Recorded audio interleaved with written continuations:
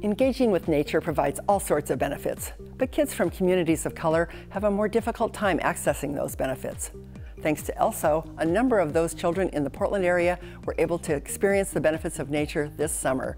And on this segment of Community Hotline, we'll find out how Elso is also responsible for transforming that interest in nature into environmental social justice programs for high schoolers.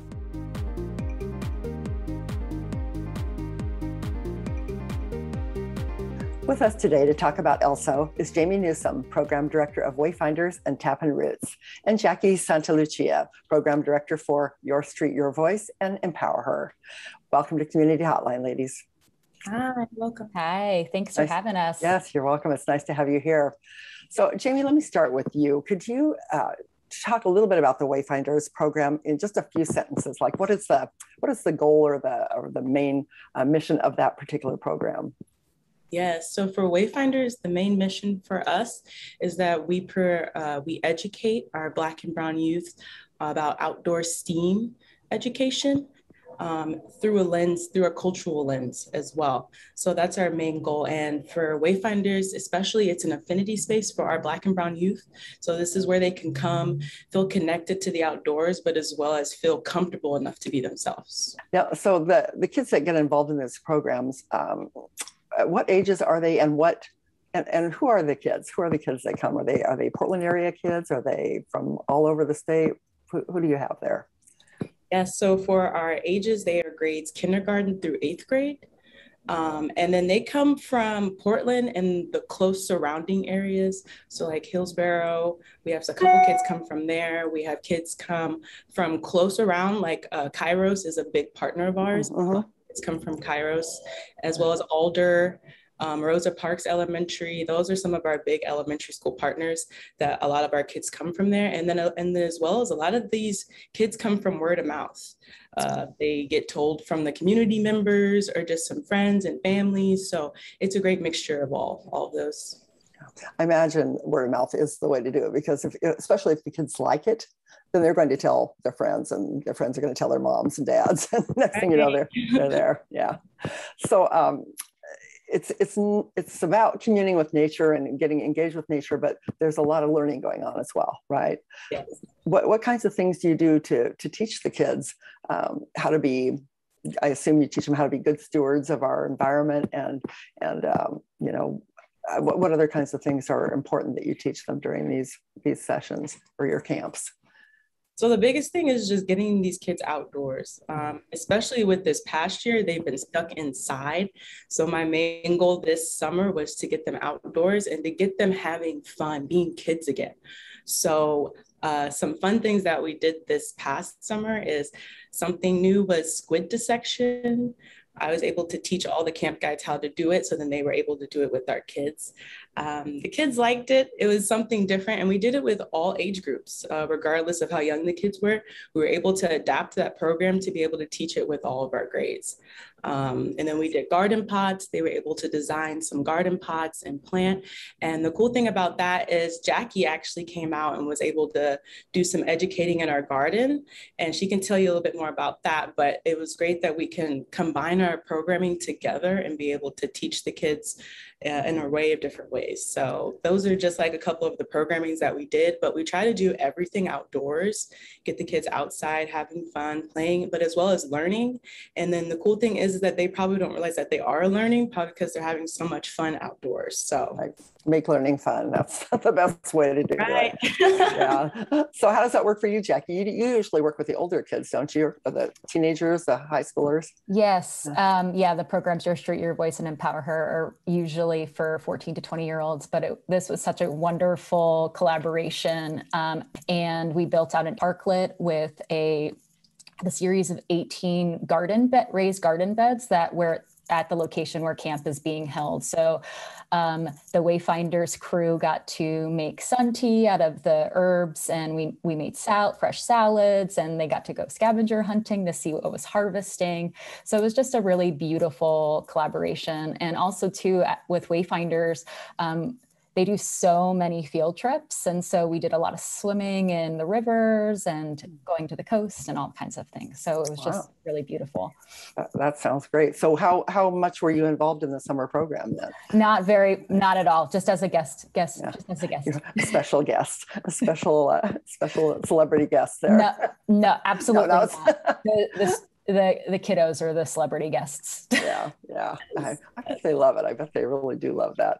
So, well, then tell me a little bit about your program then, Jackie. You have a couple different programs that you run. Tell me about Your Street, Your Voice, because it's environmental, but it's a different. Yes. So Your Street, Your Voice and Empower Her are both project-based learning programs, either after school or in class, that are looking at real projects, built environment projects that is introducing design as a tool for racial justice. And it's centering youth ages 14 to 20 that are Black, Indigenous, students of youth of color in the Portland metro area. However, because of this year, we were really fortunate to do virtual. So we've expanded our reach and have gotten a lot of students from across the country and across the state of Oregon.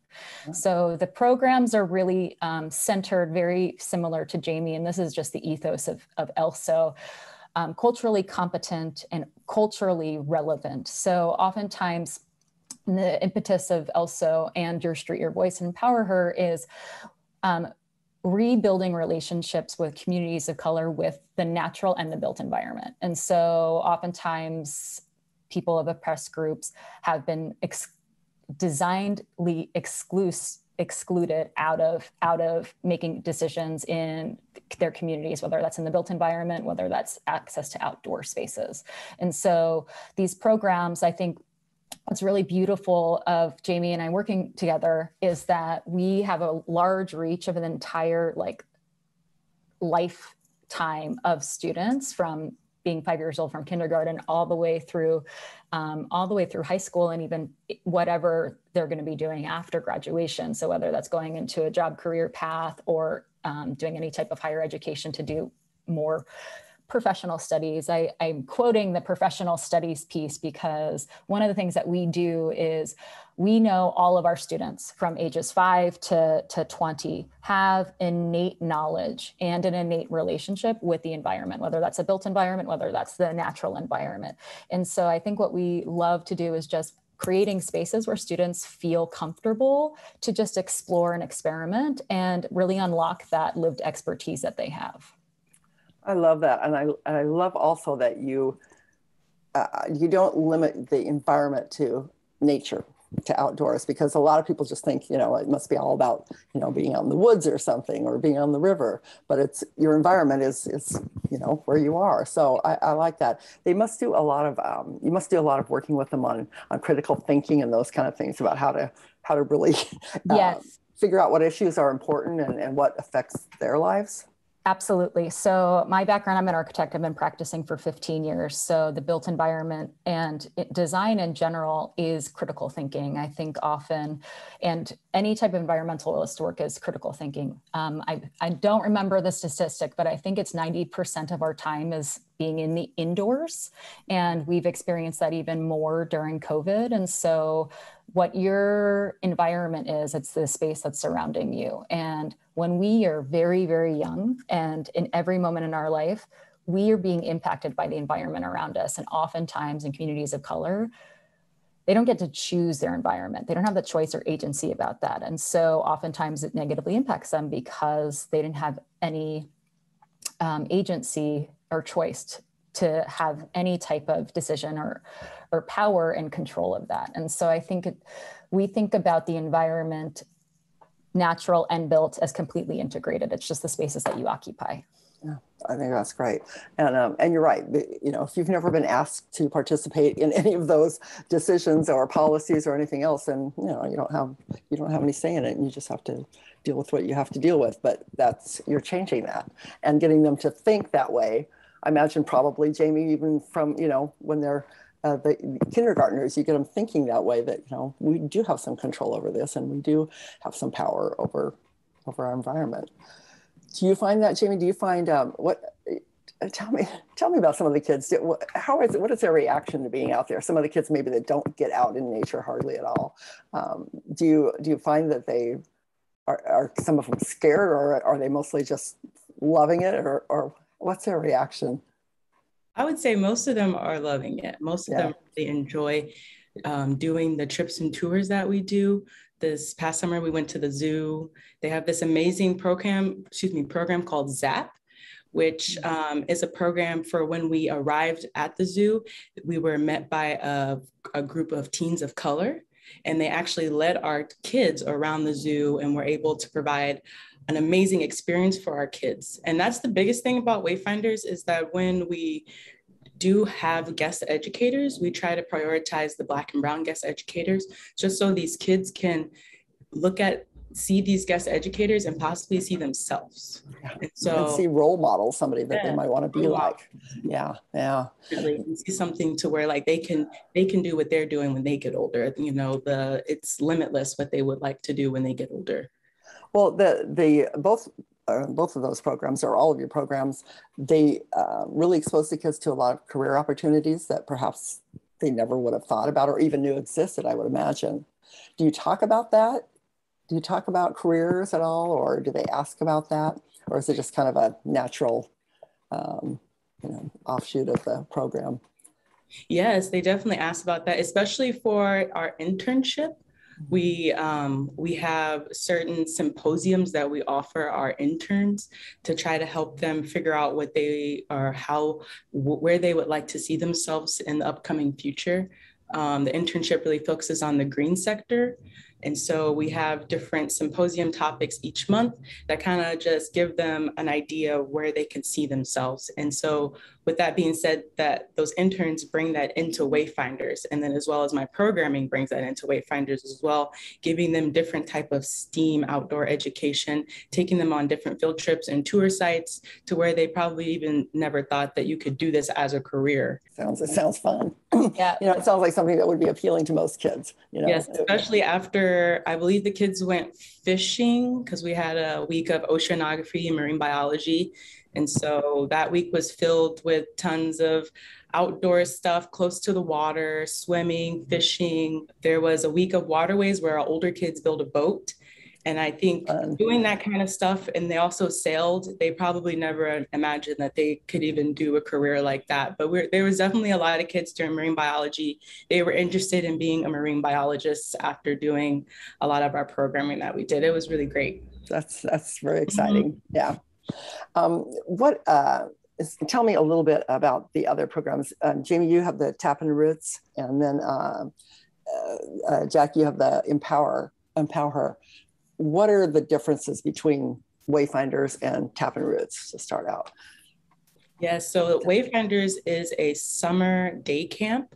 We also offer spring break camp that is just for a week long for the kiddos that are able to do the spring break camp as well. The internship, the Tap and Roots, is actually a year-round internship, and that's specifically for Black identified high school and college age students. Okay. And have most of them gone through the Wayfinders program, or not necessarily? There was one student that we did have that actually was a camp guide for Wayfinders for many years, for about 3 years, and she ended up applying to be an intern. So that's something. It's not a requirement, but it sometimes happens. Yes, definitely sometimes happens. But that internship, like I said, is for high school and college age Black identified youth. They came from actually all over Oregon. There's a lot of people, a lot of kids that actually applied, and they were from all over Oregon. We did select, the kids that we did select actually lived within the Portland metropolitan area. And so this internship, year-round, we met once a month, and we had to go from in-person to virtual, back to in-person because of COVID. But we're able to offer symposiums that had topics. So for instance, we offered trauma-informed care as a topic. We offered implicit bias, microaggressions. The power of story was a topic. We offered a topic that had to do with college. So like college prep to get the kids ready to see if they had any questions about college and what they needed to prepare. So those are just some great examples of symposiums that we were able to provide these kids. And little did they know, it was slowly getting them ready for the summer work that they were going to be doing.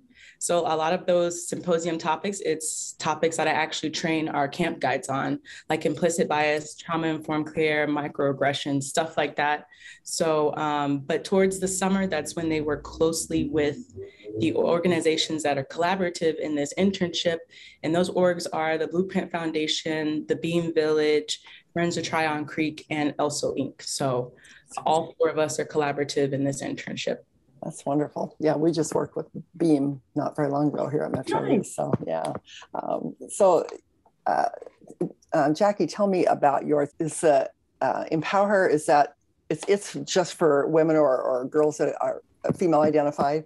Yeah. So Your Street, Your Voice was the first program, and being in the architecture and engineering, construction and design industry, that is a very male dominated built environment industry. And so often I believe it's like women, femme, girl identifying folks as early as 12 years old drop out of STEM due to systems of patriarchy and systems of being bullied and gender roles and all of that. And so Empower Her came from a group of youth that have participated in Your Street, Your Voice prior, that was looking for a space that was centering women, femme, trans, non-binary folks. So just to have one layer less of patriarchy to actually really explore and feel comfortable making mistakes and feel comfortable having that type of experience, that this is just an experiment. This is not like a end all be all thing,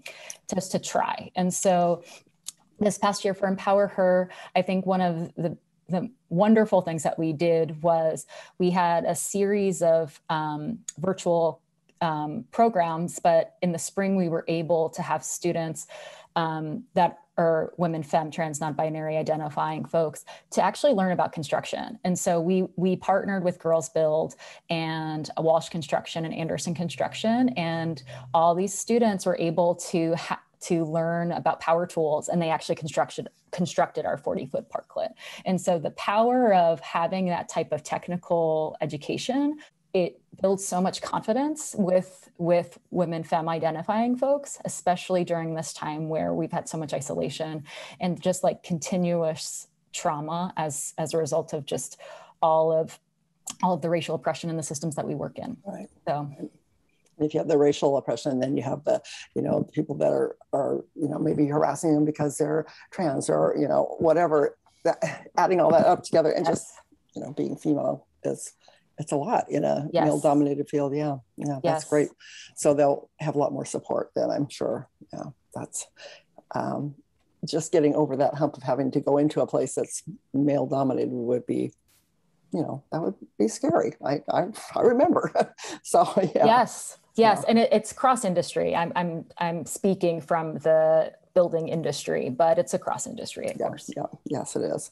So, is there anything else that we should know about the program? If somebody is interested, if kids are interested in getting involved, or their parents are interested in having them get involved in these programs, can they just go to the website and get more information? Is that the best way to do that?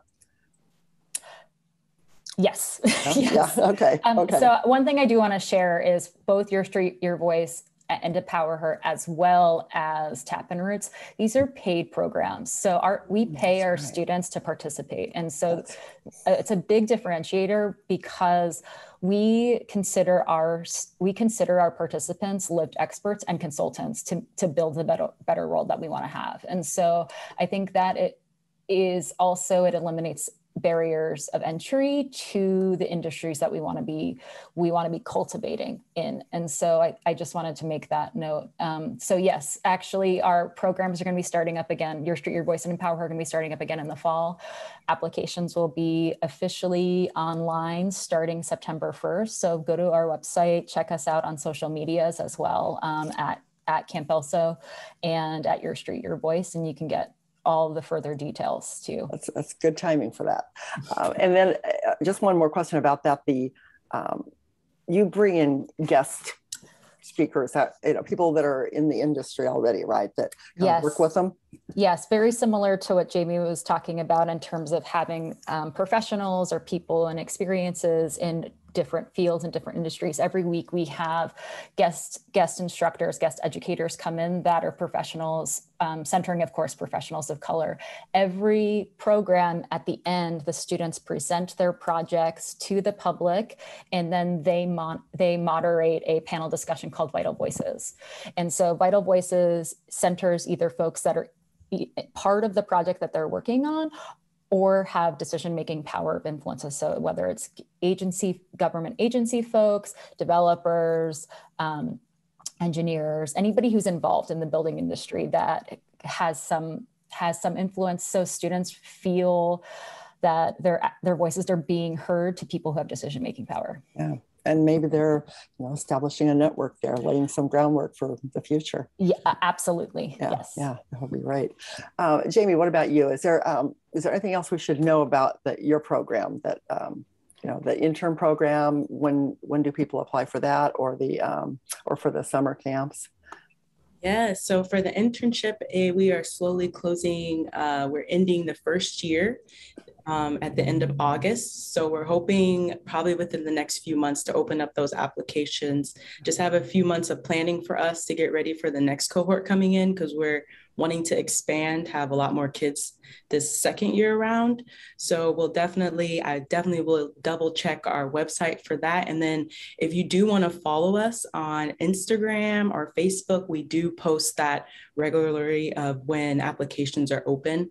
And then as far as the Wayfinders program, since we're going to have spring break camp coming up in March, that registration platform will be open beginning of February to go ahead and sign up for camps. And the biggest thing about Wayfinders camps, it does cost, but it's a sliding fee scale. It's based off of the family's income. So we try to make sure that it's equitable across all stages. So that's the biggest thing about our program. And then as well as for the summer camp, that registration platform for that should be open the end of March, beginning of April. Okay.